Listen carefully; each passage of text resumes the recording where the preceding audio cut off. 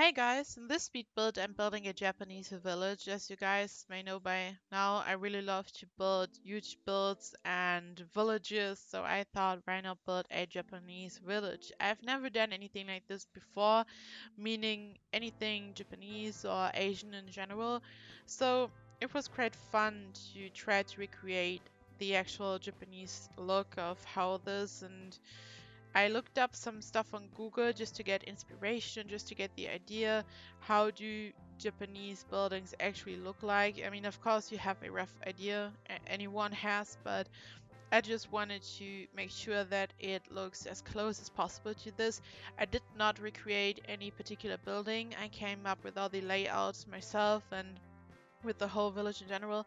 But for stuff like this, if you want to make it look as authentic as possible, it's sometimes good to get some inspiration and to do your research. So I did that. I really did my best. Sorry for anyone who thinks that it doesn't really look Japanese, but I hope that I really got as close as possible. As you just saw in the front, I built a building that just has the purpose of basically being a gate, and here I'm building another gate, a small one. It's a huge village, but I wanted to have one point of entrance where the mailbox is going to be and for your Sims to enter. At the bottom, I built a basement and I removed the ceiling. I wanted to create different levels. I love landscaping, and by creating another level by simply building a basement and removing the ceiling, you make it look more natural when you use some rocks and just have different levels. As you can see, I again used many rocks, and I sized them up and down, and I rotate them to hide the fact that there are only 5 different kind of rocks in the game. I went with the gray color for this. I also used some of the brown or beige ones, but mostly I used the gray ones, as you can see here. And I used many of them. I really wanted to create the slope. I wanted to make it look as natural as possible. And here I'm using some of them to hide the edge. I'm using different sizes and rotate them. And I actually placed the lot after I was done, and I made sure that none of the rocks would disappear. So when you download the lot on the gallery link is in the description, you really get what you see here. It's the actual build. There are no stones missing. There are no exposed edges of the pools. I really made sure that this won't happen. I also checked that there are no paths blocked for your Sims, so if you actually want to play on this slot, go for it. It's totally fine. I double and triple checked. If you find something that I didn't notice, feel free to leave me a comment so I can fix this, but everything should be really fine. I double and triple checked so you can enjoy the slot. And here I'm starting to build the first actual building because the other one really is just a gate basically. I tried to keep this one as authentic as possible. The roofing was the biggest challenge. I wanted the roof to be arched outwards so it looks Japanese. It was quite fun to try to get this look, and once I got it down, it was easy luckily, but at first I really had to think hard how to do this. This building is the gym and the spa area. It's the building furthest from the actual main house that I'm going to build in the back. All the other buildings, like a barbecue hut and a game room, are really close to the main house, directly next to it, so your Sims don't have to walk far. I know it can be quite hard to play on such a big lot, especially when you have kids or toddlers, or maybe even just one Sim. It can be mind-boggling when they just walk to another building to wash the dishes, for example. So I wanted to build it in a way that would make the lot actual playable and manageable with a sim family. So there's just one main house. The house contains everything your sim family needs: a living room, kitchen, dining room, and so on. Multiple bedrooms, so if you want to have a big family, there's enough space really. One butler accommodation, as you will see later, so it looks massive, but actually it's just one main house and basically a park around it. So you can enjoy this lot with your sim family. It does not only look fancy and huge, but you can actually play on this lot, which is always important because why building it if you cannot play on it? Here I'm building another building. I tried to use the same style but build it diagonal, so it looks a little bit different. I also made it smaller. I'm building another one like this at the top. Here you can see me building the actual mountain area. So this floor is just the mountain. Basically, I am going to use a lot of rocks that I'm going to place at the edges and stack off on top of each other, as you can see here. I sized them up really big, and some of them are clipping at the bottom to the room, which is no problem because it's no actual part of the house or something. It's really just the mountain at the bottom. um, and here I'm using more at the edge. I really used so much, and it's crazy how expensive rocks are in this game. As soon as you go crazy with landscaping and just use so many on them, a house gets really expensive real fast. I read that there is a new challenge, or maybe it's not new, but I heard about it for the first time, where you try to build a house that is worth 1 million simoleons, or a lot. And my advice for anyone who's trying to do this challenge is just use a lot of rocks. I think one rock just costs 200 something, but it adds up really, really quick. If you use many, it's just so expensive. And challenges can be so much fun. I really love this game. I have been playing Sims since 1. I also played Sims 2 and 3, and now obviously 4.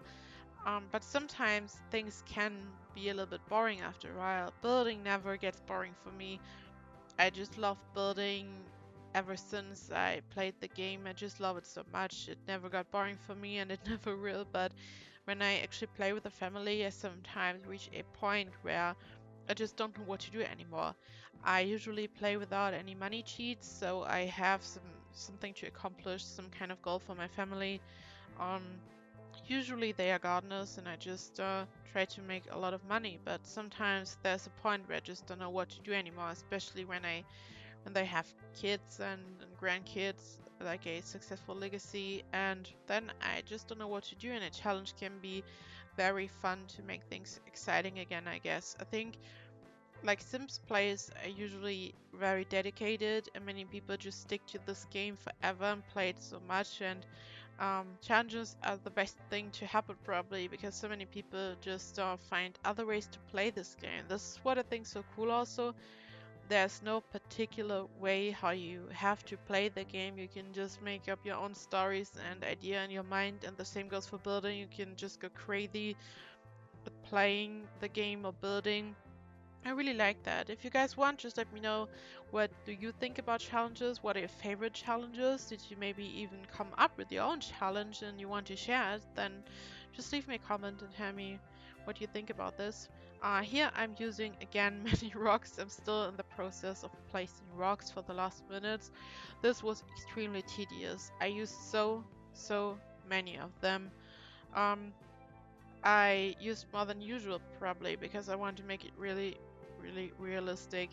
I wanted to use smaller ones at the top, which does not look completely realistic, but I did that on purpose because I did not want to use a fence. But these have the function of a fence basically, and make it look neat. And yeah, here I am building what is going to be the gaming room. I'm building it in the same style as I did for the gym area. Um, I wanted to use multiple buildings like this and scatter them across the lot to have one theme going. The main house is going to look different. I still try to stay in the traditional Japanese architecture. I did the best I could.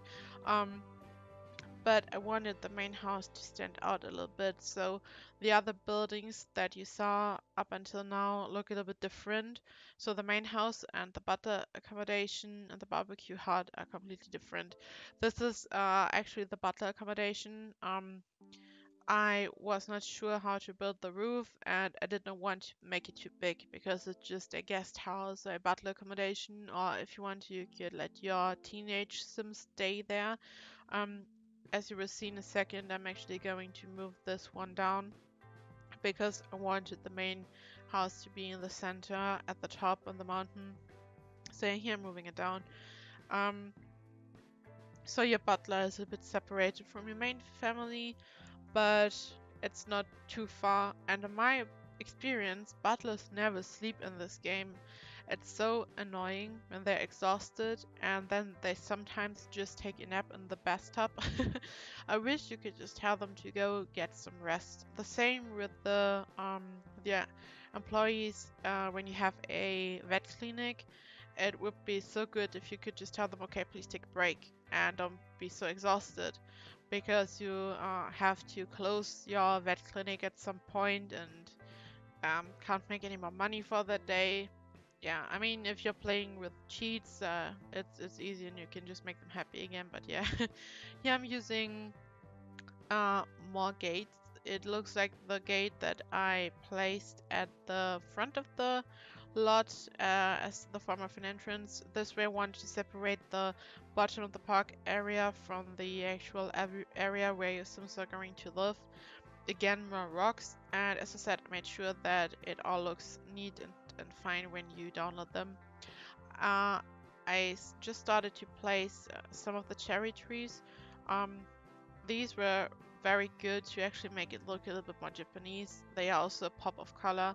I just wanted to stay with the white, the brown, and the red, but the beautiful pink color is just adds some color, but not too much. I didn't want to go crazy with any other flowers, because if you take a look at traditional Japanese gardens, they're mostly stones actually, and some plants, but it does not look like your typical garden full of flowers in different colors. So I wanted to make it almost look a little bit barren, and then there are the cherry trees that make it colorful and beautiful and romantic.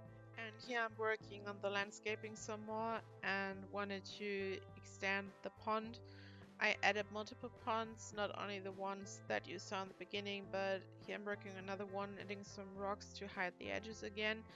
And I also decided to build another one at the top. Here I am preparing the room that basically is the mountain. I'm expanding it a little bit and adding another pool here. Uh, your Sims can access the pool if you want. And the final version, I removed the pool ladders here and put some rocks all around it, for the reason that when I tried playing on the lot and made sure that nothing is blocked, the Sims sometimes used it as a shortcut and just swam around the building at the bottom. I think this is quite annoying, so if you want to use one of the ponds as an actual pool, I would use the one at the top probably, but not the one at the bottom, or maybe just block one side. Maybe it doesn't even annoy you, but I thought for playability, this would be much better. Here I'm using many rocks again. If you don't know, I've mentioned this before, but you can raise and lower them with 0 and 9. It's pretty cool to create cool, realistic landscapes. And this here is the actual main house. I'm going to add another floor later, as you will see. I'm removing some of the rocks and rearrange them so they don't clip into the house, so it looks all neat and good. And yeah, you can really play with a big family on this lot. There are so many bedrooms. There are 2 bedrooms at the top floor, including 2 bathrooms. And underneath this, there's a master bedroom for the parents or whatever, and another kids' room. So you can really put so many Sims into this lot, even though the main house is not absolutely huge. It's big enough for a family, and all the other stuff you need is on this lot. As you saw, the barbecue and gaming area I'm going to build. I decided to make the roof for the main house red so it stands out a little bit. Any other roof on the lot is dark gray, so the red roof really stands out. I really like this. The main house is not really much bigger than the other buildings. I mean, it is bigger, but not much bigger. So it does not completely stand out at first glance. I wanted to make it look like a realistic village, and not have one huge building and smaller ones. So I thought, why not just change the roof color so it looks a little bit different, at least. Yeah, here I am adding more windows. The jungle windows really fit to the theme. Obviously, they have a jungle theme, but for some reason they really go well with it. I think that the wards are actually supposed to be used for some kind of Tudor build, something like this. But if you color them red or the white or brown, I think that they can fit to the theme, especially in combination with the roofs. I added multiple benches. These came with the romantic stuff pack. I decided to go with the dark green, so they basically have the same color as plants or trees. I want to make it look natural and did not want to make them to stand out completely. Here I'm building the connection, another connection between the bottom and the top part. So when your Sims want to go up the mountain, they can either take the stairs on the right side or here on the left side. This way they don't have to rock around too much, and which can be annoying, but they can simply take one of the two stairs and can reach all the other buildings easily or leave the lot or something. Now I'm starting to furnish the main house. I just placed some random lamps that I'm going to remove later, ceiling lamps I mean, because it was just too dark. Because even though these windows look really nice, they don't let much light in. So I had to work with many lamps, and I just placed these ones just to have some light to see what I'm doing. I built two wards to divide the room a little bit. I tried my best to make it look modern and have a Japanese theme a little bit. I used many of the pictures that came with City Living. This is the counter that came with the Jungle Pack. I tried to keep it quite warm toned. I used wooden furniture, but also combined it with white, as you can see here, which is why I decided to go with these kind of counters. It was quite tricky because the outside easily looks Japanese in my opinion, but staying inside the theme on the inside was a challenge which was a lot of fun. This this table is so beautiful. It came with the free update, the Caribbean update, and I'm actually curious if they are hinting at something. Is there going to be some kind of pack? But probably not, because I think if this would be the case, they would have not released anything for free. So I'm really curious what the next packs are going to be, but yeah, I really like the stuff that came with the free update. It's so cool, they're beautiful. I also used the plant that came with it, and the ceiling fan is so cool, which is something I think we never had in The Sims. So did we have ceiling fans in Sims 1, 2, or 3? I don't think so, at least I don't remember.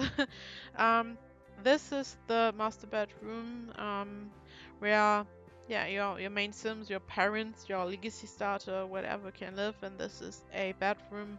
I decided to go with a blue, um, because I thought it looked quite cool in combination with the bed, and I used the couch that came with City Living and tried to make it look like a kid's bedroom, but still tried to stay in the modern theme. This is a office. I just love this rug so much. A chess table, and at the bottom, I'm going to add some more beds later and another story. So there's plenty of space. So far you only see one master bedroom and kids bedroom, but I'm going to add two more. Um, yeah, I just love these pictures. I never really, as I said, did anything Asian, and I never really used these paintings because I tried to stay within one theme. And sometimes with these builds, I'm exploring more new stuff that has always been here. I used to play with a lot of custom content, and I just noticed that I missed out on so much great stuff that came with the packs. I mean, I used many objects that came with the pack, otherwise there's no need to buy them. But some stuff I just never noticed. Like I had one CC couch that I used so much really so much, and I kind of ignored some of the other stuff. And after I moved my mod folder to the desktop to do some cool creative builds and to see what the game itself has to offer, I just explore more and more things every day. It's so much fun. Yeah, this the gym at the spa area, and here I am building the other floor that I mentioned, where I'm going to add 2 more bedrooms and 2 bathrooms. Yeah, so plenty of space for your Sims. You could also let your butler live there if you don't want to have him or her live in the accommodation that I built outside, if you don't want him to have to walk. It would be so cool if we could really assign one whole building to a butler, because even if you build a little area for your butler, maybe in the basement or wherever, I'm sure everyone who is playing with butlers has done this at some point. They never really used this area. I mean, I'm still building it because it looks realistic and I want him to have the option to use it, but you build this whole house and they spend most of the time in the area of your actual Sims, and they eat there in the kitchen and spend some time there. It would be so cool if they are not only going to their guest house to sleep because they have their assigned bed there. It would be so cool if they would go over there to eat something, to watch TV or something, to just spend time on their own. But yeah, I mean, at least we can lock doors and tell him where to stay and keep some of the other Sims out. This is also something that I could really recommend if you've never done this before. Lock the doors on a lot like this if you don't want your Sims to um, just go anywhere. Like, this lot is not problematic. As I said, I think it's really easily manageable because you only have one main house. But with other builds, with different houses and areas, and if you want to keep your kids when they have grown up and want them to stay to have their own little family and all on one lot, it's really good to just lock some doors so you can separate the Sims, and you have one house for each core family basically. I really like this. It's pretty cool if you don't have huge families with many kids. It's you can easily do that. I mean, if you have 2 Sims, the parents and 1 kid, and the kid is grown up, has a partner and a kid, that yeah, just like 5 Sims, and you can easily have 8 or even more if you are using mods, if you like to do that. Yeah, I'm again using many rocks to hide the edges, and I'm using the flowers that came with the jungle pack to hide the wall a little bit, and to give it a little bit pop of color, but I stayed in the red and white color scheme, and more rocks at the side to make the pond look natural. Technically, a Sims can swim in any of these. These are pools and not fountains. The rocks are blocking the pools, so they are ponds, and your Sims cannot use them, otherwise they wouldn't look like ponds. But you can use any of these ponds as actual pools. You just have to remove 1 or 2 rocks and place a pool ladder, and that's it. So you can have some fun with it and do what you want. Here, I can't really decide on the color for the floor, which can be tricky. The red is quite overwhelming, so I really wanted to make sure that the rest of the colors kind of fit to it. I want to look harmonic in a way. I wanted it to go all quite well together. These flowers, plants came with Jungle Adventure as well. And I used a fence, but then decided to hide the fence with some rocks again. Yeah, and again, I know I said this before, but I really want to say thank you. I only started this channel a few weeks ago, and I have gotten so much positive feedback, and everyone is just so lovely, and so many new subscribers, and I really want to say thank you from the bottom of my heart. I really appreciate it, and it makes me so happy, and it's so much fun. It has been a wild ride during the last weeks. Yeah, so this is it. I really hope you enjoyed the speed build. Here I included some screenshots, and I also included floor plans so you have an overview. And please like the video and subscribe to my channel if you liked the video, and I see you in the next speed build. Bye bye!